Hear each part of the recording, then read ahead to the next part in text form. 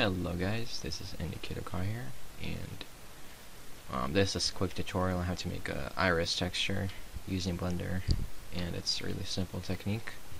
So let's get into it. First, create a circle, fill it with a triangle fan, add like 150 vertices.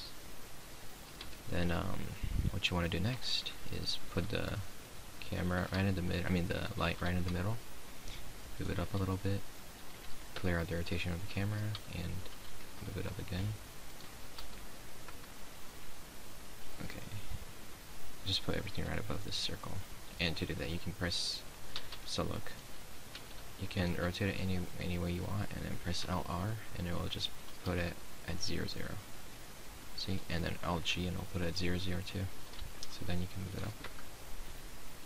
Okay.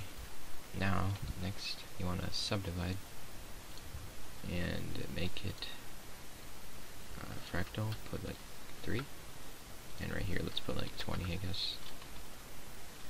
Let's actually put a little, yeah, that was a little too much. I think what looks best is 10 and 3, it looks really nice. And you want to scale it down to like 0.5 so it's not as crazy. Let's actually do a little more. Yeah, looks nice. Next, add a material, what color the eye will be, so like blue for example. And then you render, and F3 to save it. So I'll just save it somewhere. Yes. And then you go and use that texture as your iris texture, which is pretty simple to do.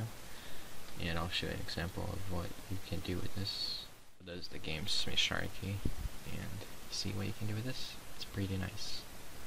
Looks like a real iris.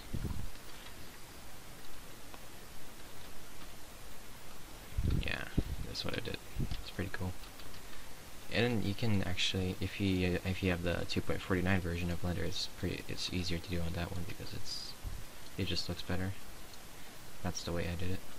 But I'm sure nobody uses 2.49 anymore. But anyways, thanks for watching. I'll see you next time.